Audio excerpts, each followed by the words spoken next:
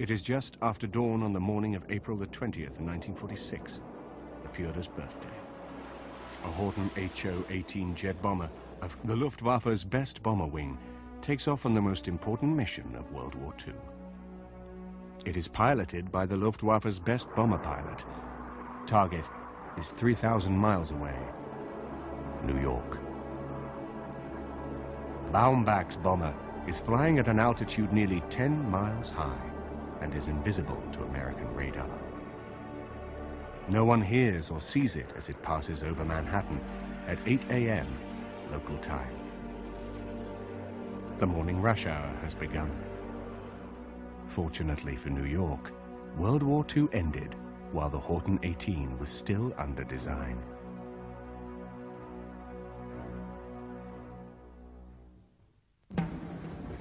In 1944, Hitler's thousand-year Reich was in peril.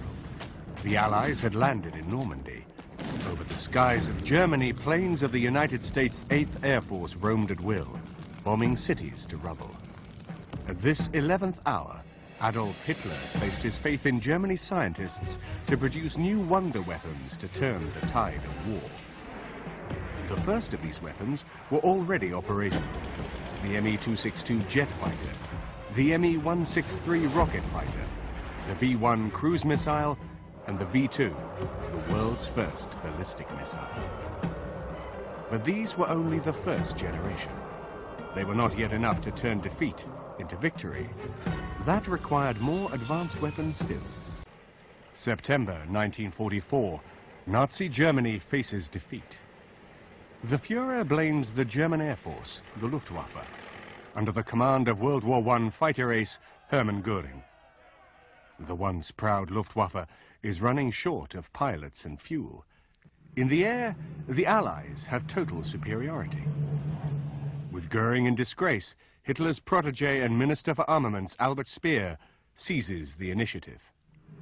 He orders the German aircraft industry to produce a new fighter to destroy the marauding Allied bombers. This new plane must be simple to build using slave labor, and simple to fly by newly trained pilots. It is to be mass-produced, like the Volkswagen car, in thousands per month. With every remaining able-bodied adult male needed in the army on the Eastern Front, the new plane is to be flown by teenage boys of the Hitler Youth. These will be trained hurriedly on gliders. Because the sands of time are running out for Nazi Germany, Speer declares the new fighter must be designed, built, and put into production in the space of only 90 days. The new fighter will be called the Volksjäger, or People's Fighter.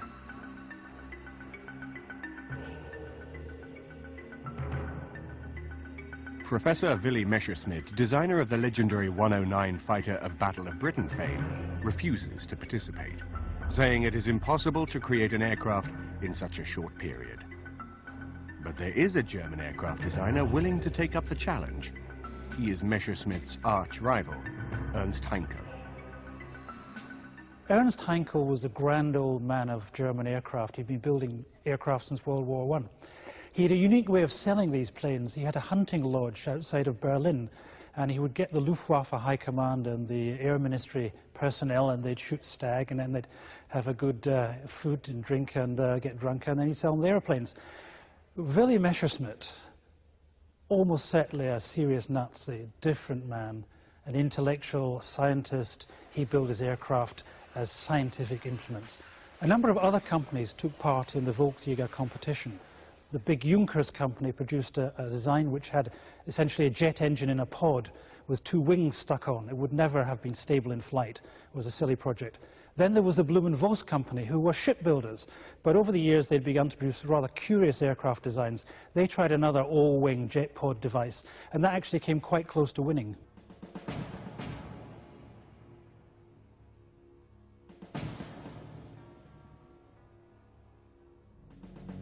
After the HE-178, Heinkel built the world's first jet fighter, the HE-280.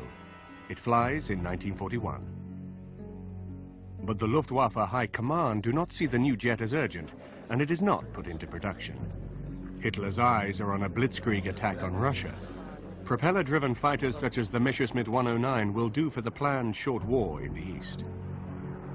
Germany will waste a crucial 2 years before turning to jet fighters to counter Allied bombing.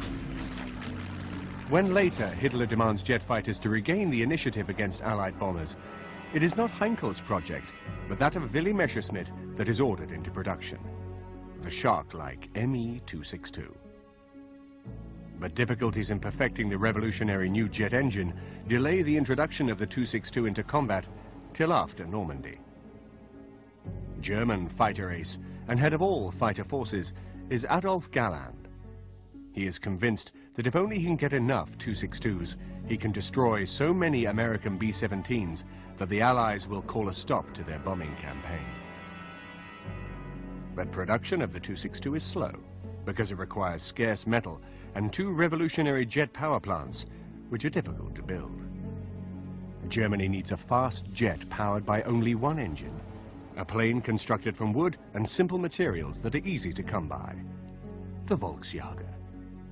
The Volksjäger was built with wooden wings for simplicity and because they were shorter materials, though it's got an aluminium body. You had therefore to glue the wings and the tail onto the rest of the aircraft. And unfortunately, the one bit of German technology that never seemed to work, even by the end of the war, was the glues, and a whole series of aircraft, including the 162, tended to fall apart because the glues weren't strong enough. The 162, or at least the first designs of the 162, do have structural problems. The tail is too short, the back end of the fuselage body is too short, and so that tended to create all sorts of gyrations in flight, which in the hands of a bad pilot could get out of control and the aircraft would come apart. However, I think it's wrong to condemn the aircraft out of hand. If you build an aircraft so that it's totally stable in flight, then you can't dogfight with it and kill other fighters. The best fighters are unstable, and therefore what you need to add is a good pilot to make sure that you can use that instability to good effect. Galland opposes Speer's new jet fighter. He argues it cannot be built in time and it can only be flown by experienced pilots, a commodity Germany is fast running out of. But he has not reckoned on Ernst Heinkel. Working round the clock, sleeping beside their desks, Heinkel's team design and build the first Volksjäger in only 74 days. The Volksjäger was powered by a single BMW 003 jet engine, positioned on the top of the aircraft. This unusual position meant that complicated and heavy ducting could be eliminated. It also meant engines could be changed quickly in the field. The body of the Volksjäger was metal, but the simple wings were wooden and contained fuel tanks. Unusual for combat aircraft of the period, the HE-162 was fitted with an ejector seat for the pilot.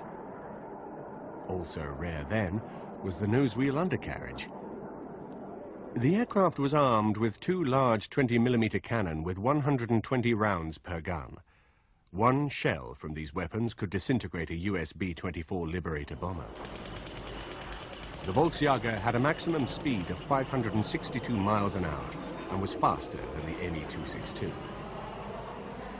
Deep under the mountains of central Germany, Speer builds a vast secret underground factory complex. Buried under millions of tons of solid rock, it is safe from Allied bombing.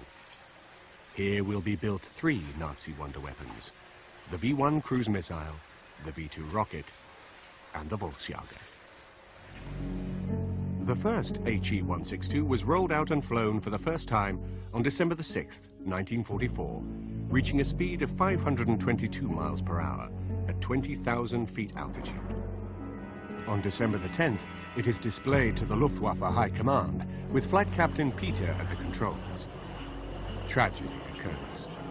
The wooden wing disintegrates and the plane crashes, killing Peter. The cause is the poor quality glue used to construct the wing. But Speer would allow nothing to stand in the way of mass-producing the Volksjäger. In March 1940, the first 80 aircraft were completed. By the end of April, 200 more were ready. In May, the month the war ended, 500 Volksjäger would have rolled off the assembly lines. And 1,000 per month would have been built starting June 1945, only 6 months after the first flight. To fly these planes, the training of Hitler youth pilots began on gliders. To ease transition to the Volksjager, Heinkel supplied a two-seater glider version, the Model S. Without its BMW turbojet, the Model S lacked the distinctive humpback appearance of the fighters. The undercarriage was fixed and not retractable. The idea behind the People's Fighter project was to train thousands of Hitler Youth to fly these things. Now, that was obviously a silly idea. It's a very complicated aircraft to fly. If you're an expert, as the final pilots were, it worked. But if you had very little experience on any kind of aircraft, never mind a fast jet fighter, you would have been dead. Strange enough, one unit of Hitler Youth did become operational with the 162 in the closing weeks of the war. Unfortunately, all the records have been lost, so we don't know how they actually fared in combat. Conversion training to the Combat 162 was handled at a flight school in Vienna, headed by Heinkel's technical director, Karl Frank. The first regular Luftwaffe Volksjager fighter group, JG-1, became operational at Lech in Germany in April 1945, with 100 aircraft organized in 2 wings. It was commanded by Oberst Herbert Eilfeld. The first operational mission was flown on the 26th of April 1945, only days before the end of the war. Because the pilots lacked experience with the new plane, Flight Lieutenant Reichberger was shot down but escaped uninjured. On May the 4th, 1945, the People's Fighter drew first blood. Lieutenant Rudolf Schmidt shot down a British Royal Air Force fighter. It would be the Volksjager's only kill. World War II ended 2 days later. Well, it was tested by senior British pilots after the war, and they gave it a very good bill of health. They said it was a very stable gun platform. They said because it was small, it would have been very difficult to hit by Allied fighters. So all in all, if it had got into production in a big way and got into action in a big way, it might have caused a lot of damage. Indeed, the senior British jet pilot of the time said that it would have run rings round a British meteor. Would the Volksjager have tipped the balance in Germany's favor if the war had gone on longer?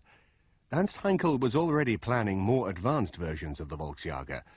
If the war had lasted into 1946, these are the planes the Allies would have faced. For extra speed, a swept-wing version was already under construction. The tail was also modified into an elegant butterfly shape to improve performance. With new, more powerful jet engines, this HE-162 would have been a match for the 1950s US jets, like the F-86 Sabre. Another planned version of the Volksjager was one fitted with 2 ramjets of the kind used by the V-1 cruise missile. When the V-1 was catapulted into the air at great speed, air was forced into the jet nozzle. This combined into an explosive mixture with low-grade gasoline suitable for a lawnmower. The result burned like a blowtorch. Fitted with 2 of these crude engines, this version of the HE-162 would have been a kind of manned V-1. It was planned as a last-ditch weapon if normal jet fuel ran out. Most exotic of all was this version of the Volksjager with forward-swept wings. Not till the 1980s would NASA fly such a plane. But it was not to be. On the 8th of May 1945, the Volksjagers of JG-1 were captured by advancing British forces at their base at Lech. The combat days of the People's Fighter ended with the surrender of Nazi Germany. But we can now reveal that the HE-162 Volksjager was still to play a major part in post-war aviation history. After World War II, the French leader, General de Gaulle, was anxious to rebuild a French Air Force. The key was to be the Volksjager's engine, the BMW 003. The designer of this jet engine was Dr. Hermann Ostrich. As the Nazi regime collapsed, Ostrich escaped into neutral Switzerland. There he set up a company to continue his work. To disguise its origins, the company was called a French name, Atelier Technique Aéronautique Reichenbach, or ATAR. In December 1945, General de Gaulle's government paid for Ostrich and ATAR to move to France with 120 colleagues from his old BMW team. Using BMW's Volksjager jet engine technology, Ostrich quickly designed a more advanced engine. This was test run southeast of Paris in 1948. Versions of this engine were used to power early French fighters, such as the Dassault Mystère and the twin-engine Vautour.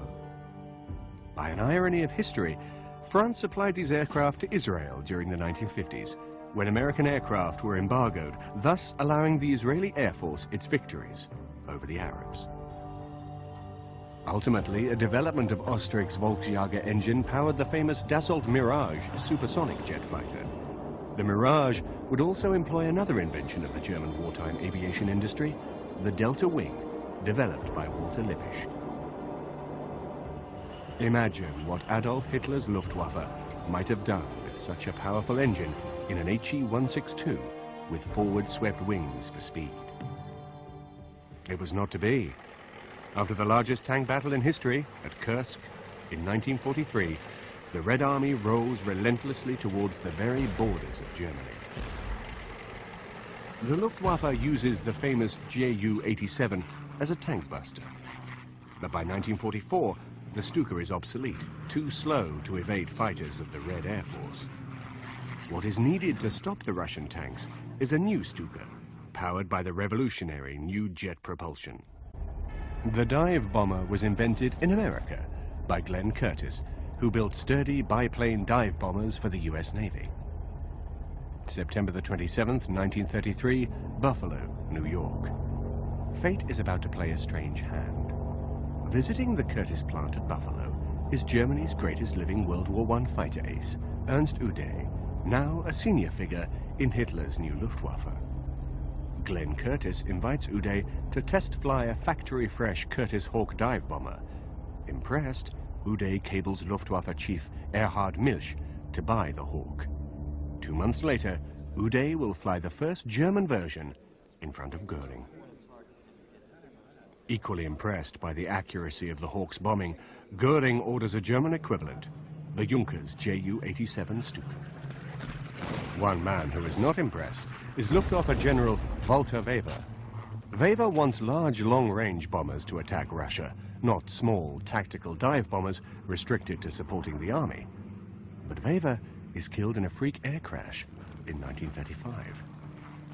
With Weber gone, Milch and Uday cancel Germany's equivalent of the B-17, the so-called Ural bomber. They think dive bombing using the Stuka will be more accurate. Alone of the great powers, Germany will lack a successful heavy bomber in any numbers during World War II. Well, in the initial period of the air war, it was very effective because the Germans had complete air superiority, and the Ju-87s could be used for frontline purposes, the purposes for which they designed. That is true, but that didn't last for very long because as the Russians gradually recovered their capability, and that is in 1942, then aircraft like the Ju-87 had a difficult time. On the other hand, the Germans, I think, were very adept because they basically altered the role of the Ju-87 and began to realize it could be used not, as I say, just in a tactical dive bombing or forward air support role, but could be used for something else, of which a very good example, of course, is Rudel's use of the Ju-87s in a tank-busting role. Poland, September 1939, and the German blitzkrieg rolls over Poland. Earlier and better days for the Luftwaffe. Success lies in using the amazing Ju-87 dive bomber, the infamous Stuka, as flying artillery to clear a path for the advancing panzers. The Junkers Ju-87 Stuka dive bomber was the most famous German aircraft of World War II. Over 5,700 were built. But its slow cruising speed of only 174 miles an hour made it prey to Allied fighters as World War II progressed.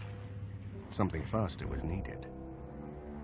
In 1943, the German Air Ministry instructed the Henschel Company to begin work on a jet replacement for the Stuka, the Henschel HS-132. The HS-132 had a planned maximum speed of 484 miles per hour and a range of nearly 700 miles. 1,000-pound bomb. Later versions would have carried 4 quick-firing cannon for tank busting. The unique feature of the HS-132 was that the pilot did not sit in a conventional cockpit. Instead, the pilot lay prone on his stomach, with his head at the front of the perspex canopy. This position allowed the pilot to withstand 10 to 12 times the force of gravity before blacking out, instead of the 5 to 6 Gs if he was sitting. The primary target for the HS-132 was the main Soviet battle tank, the T-34. A late model T-34 had armor plate nearly 3 inches thick. Had the HS-132 been ready in time and in sufficient numbers, it might have held back the tide of Russian tanks on the Eastern Front, especially in the hands of legendary Nazi tank buster Hans Rudel. Flying the old Ju-87, Rudel single-handedly destroyed 519 Russian tanks. The greatest Stuka pilot of all time was a man called Hans Rudel, who destroyed over 500 Russian tanks on the Eastern Front, as well as a large Russian battleship. Rudel was a fanatical devotee of Hitler. He fought to the very end, indeed survived World War II, and in the closing days, Hitler wanted him to take over command of all the German jet forces. And had there developed a version of the Stuka powered by jets, then those would have been under the command of Rudel, and that would have been a very effective combination. In the dying hours of the Third Reich, Hitler proposed to put Rudel in charge of all Germany's jet fighters and bombers. But it was too late. Fortunately for the Russians, their tanks captured the HS-132 factory before the 3 completed prototypes had been flight tested. Their subsequent fate is still unknown. The Russians were very fortunate, and it was a fortunate accident that their area of occupation in Germany took in 80% of the German aircraft industries. Heinkel, Messerschmitt, Junkers. They acquired Arado aircraft, they acquired a large range of aircraft, but crucially they acquired 2 things, which was the BMW 003A engine and the Jumo 004A jet engines. What happened was that basically the German jet industry, German aircraft designers, technicians, and the aircraft were moved back to the Soviet Union. And it's from that point, I think, that one can really say the period of German-directed and German equipment entered into the Soviet aircraft industry. If World War II had lasted into 1946, then the early German jets commanded by Hans Rudel would have had to face Allied jets, the British Meteor and American Lockheed Shooting Star. Realizing this, Hitler knew he needed a faster second-generation superjet to kill these Allied fighters. The result was Germany's last jet. In 1943, before D-Day, the High Command of the Luftwaffe began to fear that America might use its new superbomber, the Boeing B-29, in Europe. The B-29 could fly at well over 30,000 feet, too high for the engines of the Me-262 jet fighter to work efficiently. There was worse news for Nazi Germany. America was already building the consolidated B-32 Dominator, designed to attack Europe at high altitude direct from bases in the continental United States. To counter these threats, the Nazi Air Ministry commissioned a new jet engine to power a fast, high-altitude fighter. This engine was the Heinkel HES-011. But there was a problem in building superfast jets. Fast World War II piston-engine fighters, such as the Mustang, often crashed in mysterious circumstances when they went into power dives.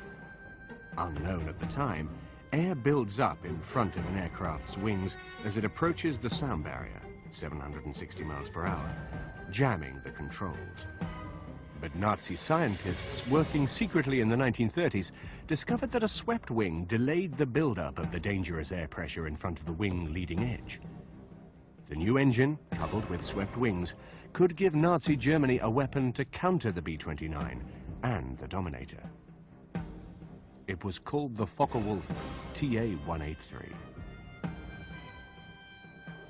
The TA-183's designer was Dr. Kurt Tank. Tank was already famous for building the legendary Focke-Wulf FW-190 fighter used against the Russians on the Eastern Front. Kurt Tank is a very shadowy figure, but he's one of the great German aircraft builders of World War II. A very serious Nazi indeed. He built the 4-engine Focke-Wulf Condor bombers that helped guide the German U-boats against the Atlantic convoys. He built the FW-190 fighter, And he always said of that he was building a workhorse, by which he meant it could be repaired in the field and kept going, and indeed did during the Eastern campaign. And he compared that to Willy Messerschmitt's Me 109, which he said was just a thoroughbred racehorse. He didn't think very much of it. Tank's design was chosen in March 1945. It was called the TA for Tank 183. Its nickname was Hunchback. A single-engine machine, its planned speed was 593 miles per hour. The secret of the Hunchback's performance would be the revolutionary swept wings. Its combat altitude was to be 45,000 feet, spectacular for its time. But Tank faced another problem. The first generation of German fighters, the Messerschmitt Me 262, flew too fast for accurate shooting with conventional cannon, yet to slow down risked being shot down by Allied Mustang and Thunderbolt escort fighters. Jet fighters needed a new offensive armament: the air-to-air guided missile. But these were already being developed by Hitler's scientists. The Germans were developing a whole range of technologies, defensive technologies, by the end of World War II, including air-to-air missiles.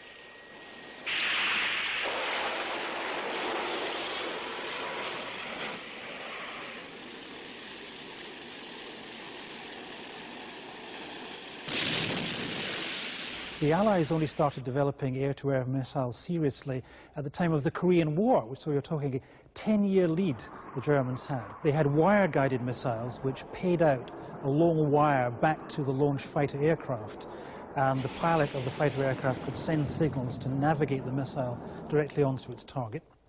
Another technology they used was infrared. They had a system of using a light from the bombers to trigger guns and missiles on the attacking fighters. The most successful air-to-air missiles were actually the simplest, which were just firing masses of unguided missiles in a big arc and hoping a bomber got caught. Had they deployed those early enough, then they could have killed the B-17s and the B-24s.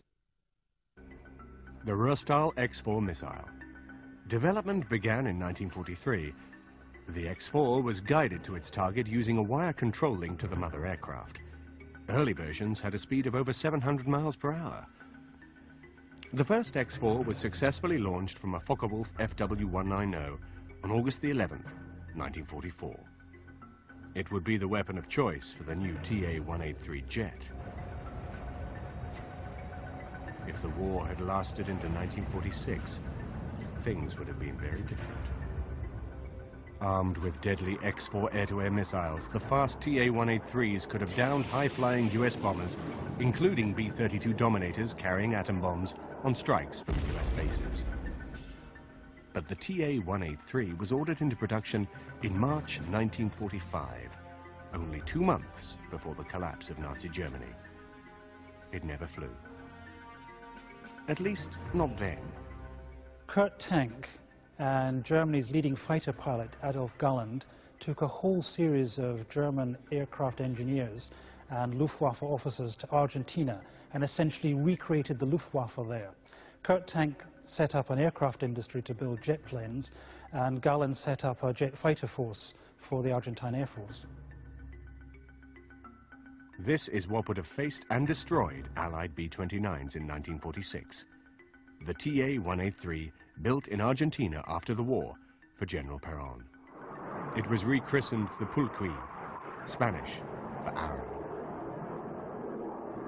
Some even think that the legendary Soviet MiG-15 was based on captured blueprints of the TA-183. I think the priority from the Russian point of view was to make absolutely sure that they had a knowledge and experience with jet propulsion. The second thing was to get it into aircraft, their aircraft, make them work, and above all have a semblance, as I say, of combat aviation capability. If you look at the early Russian jet aircraft, the MiGs and the Sukhois, they're simply copies of German aircraft. Air mobility and vertical takeoff are now primary tools for military operations. But in the dying days of the Third Reich, as Allied bombers made Luftwaffe airfields unusable, the Germans had already turned to VTOL technology as a way to beat the bombing. The Germans had developed a whole range of operational helicopters by the end of World War II, and indeed had an operational unit flying on the Eastern Front, rescuing pilots and picking up crashed aircraft. Their big plan, which would have made the helicopter's name in World War II, was to rescue Mussolini, flying in a helicopter, dropping the troops down, picking Mussolini up and getting him away. Unfortunately, the helicopter available to use on that mission crashed on a rescue flight the day before, which is why they had to go in with paratroops. Berlin, 1938. Flown by Germany's ace woman test pilot, Hannah Reitsch, the Nazi regime startles the world with a demonstration of the world's first practical helicopter, the Focke Fa-61. It is a demonstration with a difference. It takes place inside the Great Berlin Exhibition Stadium. The Fa-61 was the brainchild of Heinrich Focke, founder of the Focke-Wulf company. During World War II, Focke would build a large military helicopter known as the Kite. They were used by the Luftwaffe to rescue crashed aircrew and aircraft in the east. Mass production of the Kite was prevented by Allied bombing of the factories where it was being built. German industry desperately needed fighter protection. In September 1944, Focke-Wulf began work on an answer. The Focke-Wulf Treibflügel, or thrust wing, a VTOL fighter powered by 3 ramjets mounted on the ends of 3 rotating wings.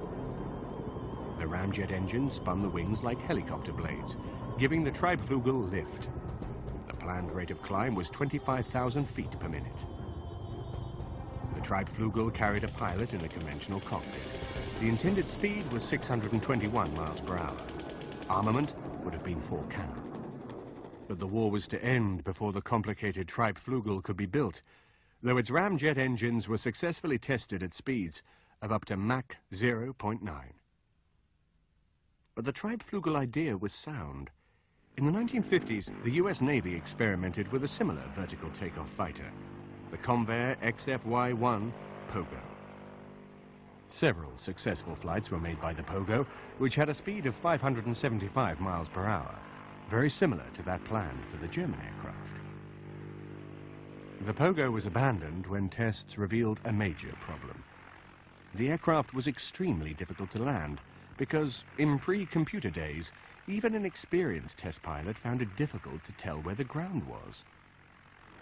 In wartime conditions, with airfields under Allied attack, landing the Focke-Wulf Treibflügel safely would have been virtually impossible for the average military pilot. But Focke-Wulf were not done with vertical takeoff fighters. This is the Focke-Wulf FW-1262 fighter bomber, built in West Germany in the late 1960s as part of a NATO competition. The early 1980s. Engineers of the Northrop Corporation pay a secret visit to the National Air and Space Museum Silver Hill facility in Maryland. They go to examine the sole remaining example of another secret German aircraft captured at the end of World War II. But unlike the Treibflügel, this aircraft actually flew. Hidden in the Smithsonian's Garber facility is a piece of technology forgotten for 40 years. A revolutionary flying wing. And the first plane ever built with stealth, radar invisible characteristics. Late February 1945, midnight for the Third Reich. Hitler's revenge weapons, the V-1 cruise missile and von Braun's V-2 ballistic missile, have failed to destroy Allied morale. Desperate to revive his own reputation with Hitler, Hermann Göring calls a secret meeting on his personal estate at Karenhall, 10 miles north of Berlin. To this meeting are summoned the brothers Reimar and Walter Horten, 2 young Luftwaffe officers. The Horten brothers have designed a series of revolutionary all-wing aircraft, a design that, by eliminating a normal aircraft's heavy fuselage, makes a plane lighter, faster, and longer ranged. The concept is successfully tested on a series of unpowered gliders. They fly beautifully. The Horten brothers then work on a jet fighter version, the HO-229. It successfully flies in late December 1944. It is flown by test pilot Erwin Ziller. The HO-9 was powered by two Jumo 004 engines, similar to those of the Me-262. It had a maximum speed of 607 miles an hour at an altitude of 39,000 feet, faster than many post-war jets. It was armed with 4 cannon and could carry two 2,000-pound bombs. But there was an unexpected result from this new futuristic shape. With no tail and buried jet engines, the HO-229 bounces back few radar waves. Stealth technology has been born. Only when the prototype flies and has a weak radar signature do the Horten brothers realize what they have stumbled on. The Horten has other possibilities. Goering realizes that the low-weight flying wing is the only technology left to Germany to build a bomber with the range to attack America, and so force a truce in the West, even at this late hour in the war. The kind of long-range bomber Germany has lacked since Uday fatally cancelled the Eurobomber 10 years earlier. Nazi plans to attack New York using ordinary bombers have failed because the technology to refuel them in flight is too primitive. But a larger version of the HO-229 flying wing will be able to carry fuel long enough to fly to New York and back. Goering now gambles everything on developing such an aircraft. The Horten 18 America bomber. Its huge wings would carry fuel to fly nearly 7,000 miles at an altitude of 52,000 feet. It will be powered by 4 new Heinkel Herth HES 011 jet engines and carry a crew of 3. Maximum speed would be 528 miles per hour. Goering plans to build the HO-18 in the huge underground factories already in existence to manufacture the Me-262 jet fighter. These factories still exist, as they were too huge to destroy after the war. But what kind of bomb will the America bomber carry? By 1945, dropping a few small high-explosive bombs on New York or Washington will have little effect on the US war effort. How close was Germany to delivering an atomic bomb? The man in charge of the Nazi nuclear bomb program was Werner Heisenberg. Heisenberg could have made an atomic bomb, but he and Albert Speer, the Nazi armaments minister, thought the war would be won before the weapon could be perfected, so resources were never committed on the scale of the Manhattan Project. What if the Volksjäger and Focke-Wulf TA-183 had held off US bombing long enough into 1945 for the huge new underground factories and synthetic oil plants to come into production? Imagine. It is just after dawn on the morning of April the 20th, 1946, the Führer's birthday. A Horten HO-18 jet bomber of Kampfgeschwader 200, the Luftwaffe's best bomber wing, takes off on the most important mission of World War II. It is piloted by the Luftwaffe's best bomber pilot, KG-200's commander, Werner Baumbach. Baumbach has long advocated airstrikes against the Panama Canal and New York, using one-way flights by conventional bombers whose pilots would bail out and be rescued by U-boats. He spent a lot of the war trying to persuade Goering to bomb New York. And one of the interesting stories about the German war effort is why they never did. Baumbach's first idea was to take Focke-Wulf Condors and fly one way to New York and Washington, bomb America, and then ditch the aircraft south, probably in the Caribbean, and be picked up by U-boats. Goering took the plan to Dönitz, but Goering and Dönitz hated one another, and they fell out, and so Baumbach then went on trying to find ways of bombing New York, and it's interesting to speculate that if something like the Horten wing had been available, it would have given them for the first time a machine to get there and get back non-stop. Today, Baumbach's target is 3,000 miles away. The world's largest city, New York. In 1942, President Roosevelt put New York's Mayor Fiorello LaGuardia in charge of America's civil defense against German bombing attacks. LaGuardia organized machine guns placed on top of high buildings in New York. But Baumbach's bomber is flying at an altitude nearly 10 miles high and is invisible to American radar. No one hears or sees it as it passes over Manhattan at 8 a.m. local time. The morning rush hour has begun. Fortunately for New York, World War II ended while the Horton 18 was still under design. The successful HO-229 jet fighter was brought to the United States in 1945, but its revolutionary potential was not realized. It lay forgotten for 40 years in the Smithsonian. Or almost forgotten. In the early 1980s, engineers from the Northrop Corporation pay a visit to the HO-229 at the National Air and Space Museum's Gruber facility in Maryland. They are secretly building a stealth bomber for the U.S. Air Force. After their visit to the HO-229 prototype, Northrop engineers will design the B-2 Spirit.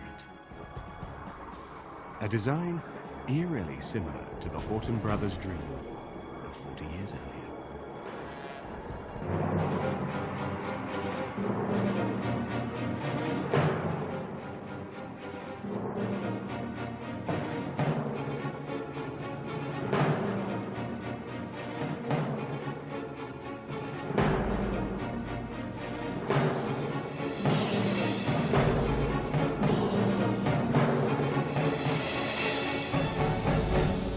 Hitler's aircraft and rocket designers were men of genius.